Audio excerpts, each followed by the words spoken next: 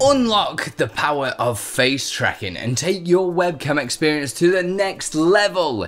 Get ready to dive into a world of seamless integration, whether you're streaming, conferencing, or just having fun. I'm thrilled to reveal the ultimate face tracking method that's going to revolutionize the way that you connect online. But wait, there's more. If for any reason the ultimate face tracking method doesn't work for you, then I have got you covered. I have done other videos in the past on a variety of incredible face tracking techniques. Whether you're into hardware wizardry like the Insta360 Link and the OBS Tiny 2, or you're into software sorcery with NVIDIA Broadcast, or even the enchantment of OBS plugins, I've done it all, so I'll leave all them links down below. This face tracking method will be utilizing an OBS plugin, but never fear, it doesn't stop at OBS. Stick around till the end because I've got a special treat for you. I'm going to reveal to you a secret weapon to seamlessly integrate this face tracking method into your favorite software, be it Discord, video conferencing platforms, or anything else that you can think of. Help me sprinkle some YouTube magic by smashing that like button and subscribing. It's the best way to support me, and it's absolutely free. Your support means the world to me and brings me one step closer to that coveted YouTube play button. Now, let's kick off the show and get ready to rock, because I'm Andy, and together, we're about to turn your webcam into pure dynamite. Put your rock over the stone. Today, we will be discussing an OBS plugin for face tracking called Move. Yeah, that's right, the Move plugin by Exeldro. This is considered the best OBS plugin out there, and not many people know that it has face tracking capabilities, which is pretty amazing. However, there is one requirement. You will need to have an NVIDIA RTX GPU. And with RTX cards becoming more affordable, it may be time to upgrade and consider using some of them Twitch dollar bucks. Yeah, that was a Bluey reference. I'm a dad now. Bluey is life. I'm curious, actually. Are you a parent and a streamer? Please leave a comment down below on how you deal with the struggle of finding time to stream, parent life, and all that jazz. Keeping your face in the center of your stream can be incredibly useful. You no longer have to worry about your positioning and can stay connected with your viewers, keeping them engaged. More so, it can help you create decent clips for social media platforms without requiring any editing, since your face will always be in the same position. Speaking of making clips, let me tell you about today's sponsor.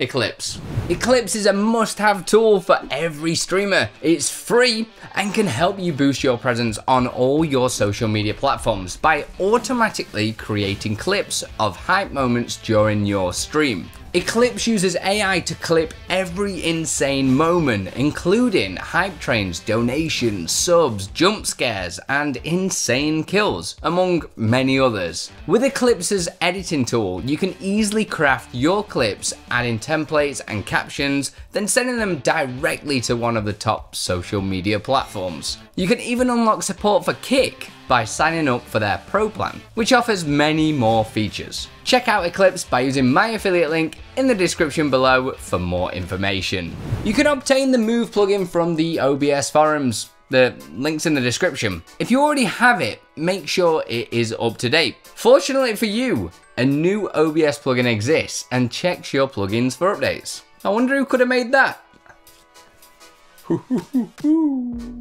You can download it from our Ko-fi Stream Up page. Don't forget to consider leaving a cheeky little tip, alright, to help me maintain it. Additionally, a video tutorial is available if you need any further assistance on it. To install OBS plugins, copy the data and OBS plugins folders to your OBS Studio directory. If you are updating, make sure you do replace the old files. Right, now jumping into OBS, I've set up a blank scene and a scene with a camera input on it. We will add the camera scene to that blank scene by nesting them. If you're not familiar with scene nesting, there is another tutorial available. Pretty much anything you need to know about OBS, there is likely a video available on my channel. So make sure you do subscribe for further updates in the future, right? Now we can add a filter to the original camera input source. You can identify the original source by the camera logo next to its name. We will add the NVIDIA AR Move filter to enable basic X-axis tracking, which this keeps the subject centered when moving left and right. Leave action as move source. Under scene, select the original camera scene. For source, choose the input camera source. Property, we will set that to position X. Feature is bounding box, and the bounding box property is horizontal center. This moves the source left and right on the X-axis by detecting the subject's headbox movements in the input camera. But the source may not be in the correct position, and we can't physically move it.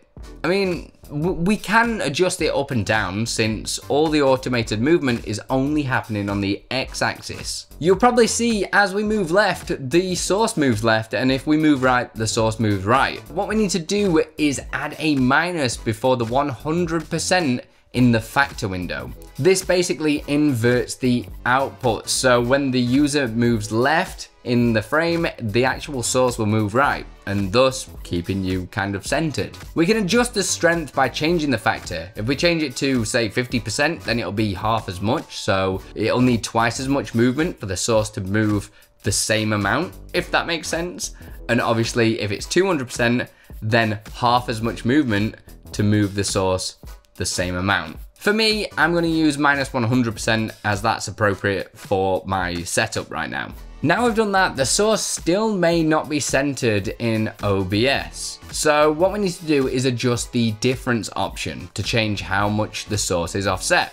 So increasing it will move the source to the right, and obviously decreasing it, maybe turning it into a minus number, will move it to the left. Setting this to about 1000 works for me right now in this setup. That kind of puts me bang on center in the canvas. As you can see, this motion may look a little sickly as it is tracked so quickly, so we can adjust the easing, and I prefer around 30%. Now we can go back to our other scene and create a camera frame. Crop the source to the desired size, and we now have a clean vertical camera that constantly tracks the subject. This can be added to any other scene, as well as adding any effects to it such as rounded corners and so much more. If you are doing something like rounded corners, make sure you use a crop filter first rather than using the normal trim like we just did in the video. Then you can add the rounded corner layer after that. To add tracking to the Y-axis, go back to the camera input scene in order to get started. At the top of the NVIDIA AR Move filter, increase the action amount. Now we can scroll down to the bottom where it says action 2 and fill it out the same way as before. The action is move source, the scene is the original camera scene, and the source is the input camera. This time, the property is position Y. The feature is bounding box, and the bounding box property is the vertical center. This means that it will do the same as before, but now apply it to the vertical axis. You'll notice that when we move up, the source goes up as well. So we need to invert the movement by putting a minus before the 100%. Adjust the strength value just as we did before, and roughly center the camera into the middle of OBS canvas. We do that by using the difference value. About 380 seems to be working for me. Set the same easing as before and jump back to the scene where we made the camera frame. Crop the top and bottom so it's around your head, and voila! You now have a square face tracked camera that will always keep you in focus. Pretty cool, right? As a handy hint to stay organized with this plugin, in the description box on each action, make sure you put a little note of what each action actually does. To use this in applications such as Discord, Microsoft Teams, or Zoom, edit the camera frame so that it fits the entire OBS canvas by adjusting the scale and crop. In the OBS control panel next to Start Virtual Camera, click the Settings button.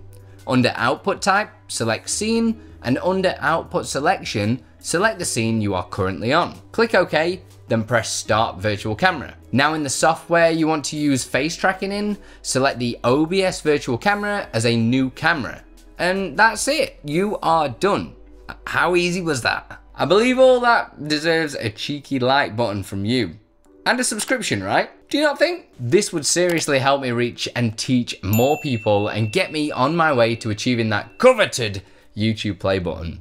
Also, I would love to see how you use this feature, so drop me some links or tell me in the comments below what you're doing with it. There are so many things that can be done with this plugin, such as using objects to track your face, just like my Twitch subscriber animation, twitch.tv/Andilippi by the way, of the Aku Aku mask from Crash Bandicoot. I demonstrate many of the possibilities and their associated functions in the video, which you can watch just here.